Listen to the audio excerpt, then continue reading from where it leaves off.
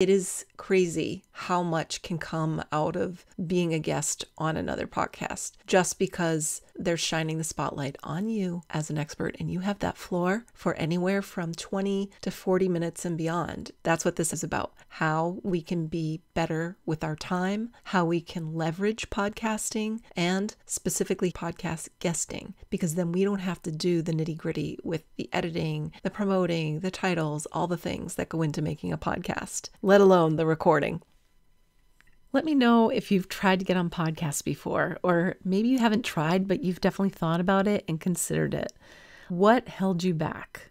I'd like to know. I will tell you a lot more about why I think this is the thing to do, especially if you're a busy mom in business or you're a busy mom with a side hustle, trying your best to launch something. And I totally understand if you already have an audience and you're like, okay, it's my turn, it's my time, I'm ready, I want my own podcast, then I do not want to discourage you. However, it is a lot of work. And if you have staff, a virtual assistant, you have money set aside to help you, and you're excited and you're ready to roll up your sleeves and jump in, then great. I do not want to discourage you. I do want to say that this is specifically focused on the guesting aspect. So even if you're maybe thinking about starting your own podcast, keep on listening, because becoming a guest will help you build your audience, whether you have a podcast or not. And if you do have a podcast, it's going to make it that much easier to get it off the ground. So I'm going to focus on why podcasting is so powerful, podcast guesting specifically. There are so many benefits to being a guest versus maybe some other things that you might be doing. I get into the details of that, the demographics and the wealth associated with podcast audiences, their loyalty, why podcasting and guesting are so powerful right now. I'm recording this in March of 2024. It's a $23 billion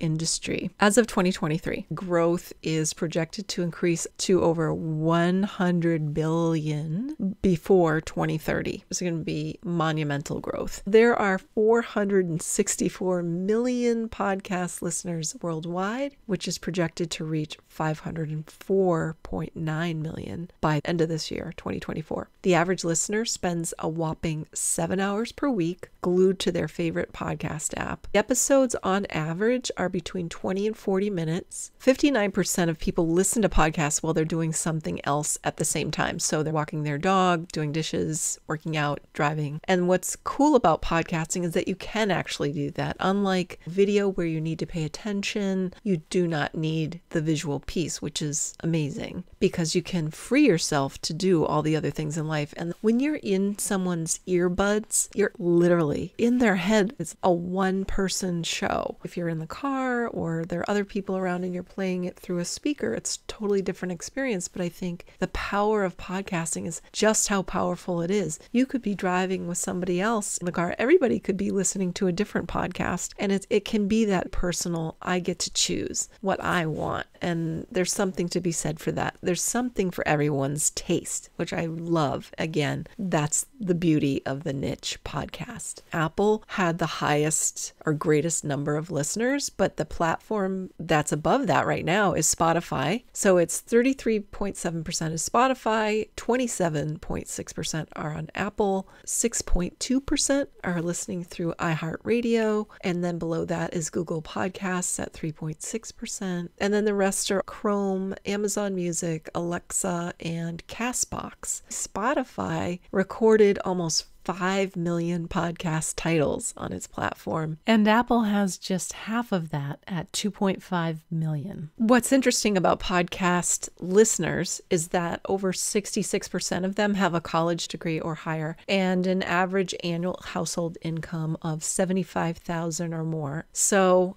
this is a great market for you to get whatever it is you're selling or promoting in front of this audience. And they admit that they purchase based on what they hear in the podcast. So it's not just the guest, but the ads. Being part of the conversation, the actual guest versus an ad is a really positive thing to have, right? So you're just having a natural conversation and then you just slip in doing the book that you wrote, the product that you have, and it's not the main focus and it's not in your face, but it's there and you've talked about it and you've been able to share your expertise and what your focus is, and with a good interviewer. They've made it really interesting talking to you and interviewing you, and they ask you to share where people can learn more, an opt-in page, etc., to build your email list, your social media, and all the things. Podcast listenership transcends gender, with women slightly edging out men, 48% versus 43. Those are amazing reasons why podcasting, and specifically niche podcast guesting, is such a great way to get yourself in front of the right people who are interested and can afford whatever you're hoping to sell them. And what's excellent about entering the podcast guesting sphere right now is that many podcasts have become video podcasts. It's a multiplier. It gives you even more that you can do with the episode that you're on. You can reuse the video for everything from YouTube, TikTok, Instagram Reels, Stories, Facebook Reels, Twitter, LinkedIn, Pinterest as well. And that's the thing that I really like, is that starting with one thing, the video podcast, you're able to repurpose across all kinds of vertical video platforms now. That didn't used to be the case. Before, everything was a mixture of horizontal and vertical and different shapes and sizes, and now things have become much easier, and there are all kinds of apps that will take your horizontal show and chop it into vertical pieces, which again just makes it so much easier to sprinkle the podcast around, use different clips for different platforms.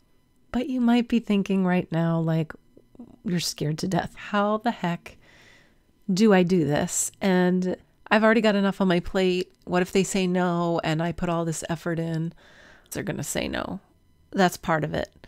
But you can move on to the next one and try again. The main thing is it's not going to happen if you don't just put yourself out there. And once you write one pitch, you can reuse it with very specific details filled in. It should be custom, but the template itself is very, very simple, because podcasters do not have a lot of time to read a lot of fluff. It should be straight to the point, very specific about what you can offer them. You know, somebody who was in one of my podcast groups who had a course sold like $40,000 in 1 month, and she barely had a list. And it was because she picked the right podcasts, and she was able to get people on her list and get this thing that they wanted either directly to them or sell them later by her list. That's incredible. She had 300 people on her list, and it was, a moderately priced course that was $500. It's pretty crazy. And there are tons of stories like that. That's just one.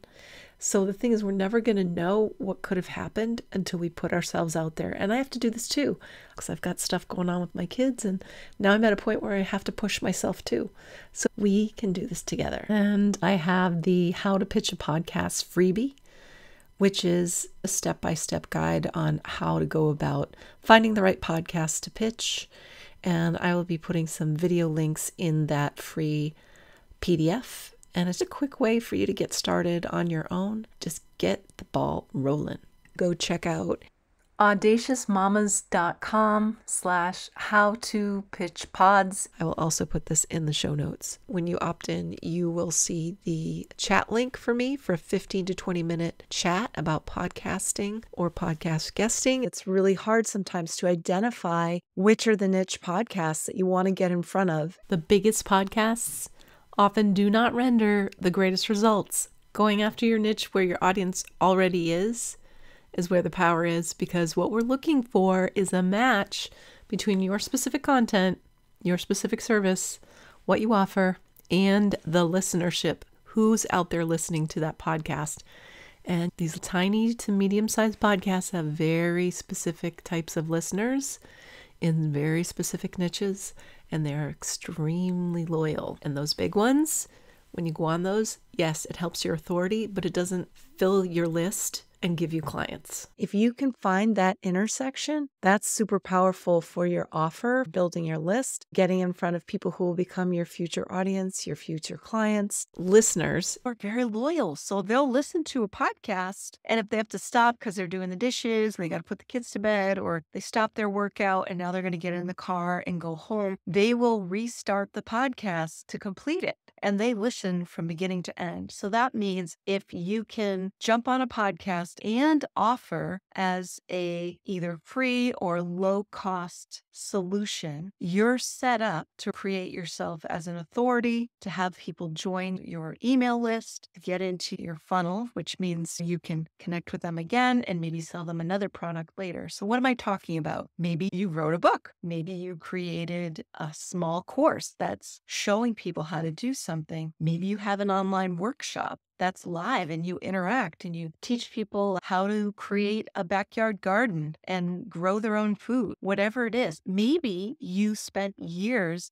10, 15, 20 plus years in corporate, and you're ready to exit and become a consultant. And in that corporate job, yes, you were revered in your role, but they had a corporate social media gag order where you're not allowed to say what your opinion is and post things from your LinkedIn or Twitter as you in your business role. So now you've got this empty canvas and you can go out into the world and you can show up on other people's podcasts that are strategic, have the audience who's looking for your solution, and you can get on that podcast and be interviewed. And that podcast host who's revered by their loyal audience, you get on and there's this implied endorsement from the host. And they're saying, I trust this person. They have authorities are going to teach you something that's going to make your life better in some way. So they're lending you their authority and trust they've developed with their audience. Then when you have that information, you share a story, some tips, tricks, whatever, to give people a quick win, and you send them to the free download. Maybe it's a workshop, the webinar, could be your new book. Maybe you're telling them about an event that you're appearing at and you have a quick cheat sheet that's related to the event. Those things are going to build your list, and people listening are going to want to go check out if they're the right audience and they need what you have. Imagine you're on a podcast, you schedule it, you get on, and then the podcast goes live. You promote it on social media. The podcast host is promoting it. They're probably promoting it more than once. So it's evergreen. Long people can Google your name and they're going to say, oh yeah, Sharon Smith, she's the one who can help me create a garden that actually renders stuff that my family can eat and saves me a ton of money and we get healthy. So you don't have to think of stuff to put out into the world. You can promote it once, you can promote it again, you can get a transcript of that podcast episode, you can take sound bites, you can make those into quote graphics, you can make an audiogram. If it's a video interview, you can take snippets of the video interview, repurpose those as reels, as shorts. You can share them on LinkedIn or wherever your audience is and tag the host so the host knows that you're promoting the podcast too. And you want to make sure you clear it with them. But most of us podcast hosts, we're just so excited that somebody's sharing our podcast, growing our audience, that we're going to be really excited to have your help with that. And it's going to help you not have to be on that hamster wheel of content creation. You'd have your virtual assistant, somebody you hire on Fiverr, your kid, and say, this is my main thing that I do. Look through this transcript. Tell me where it says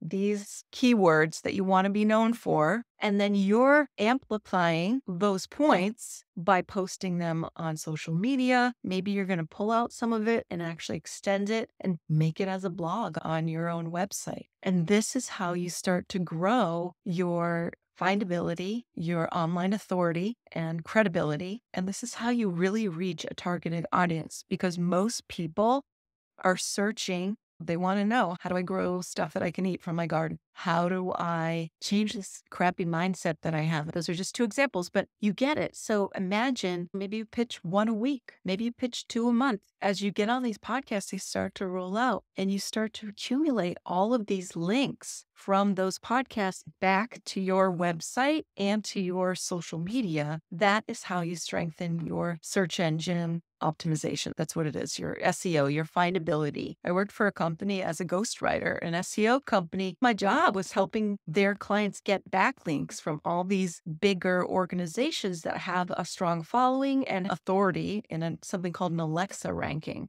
a way to rank websites and blogs and things for how authoritative they are, how many other people are linking to them. And this is an amazing way to get your time back, be super efficient, and give yourself that edge that you need, especially if you're creating something new or you've pivoted out of an old career into a new one. And this is how you can quickly create the authority and the credibility that you need so that when somebody Googles your name with whatever that topic is, they're going to start to see it coming up on the first page of Google. What are the questions that you have? This is something that I've done with my clients. And I just feel so strongly as a guest, you can start to grow your list and grow your audience. And then down the line, if you do want to start your own podcast, because now you've got authority, you've got a solid email list, you've got a solid social media following, people are happy to have you on their podcast and promote you, you can go back on podcasts again and say, yeah, go check out my podcast. I had such a great time being a podcast guest that I decided to start my own podcast. So that's my advice to you. Just get the ball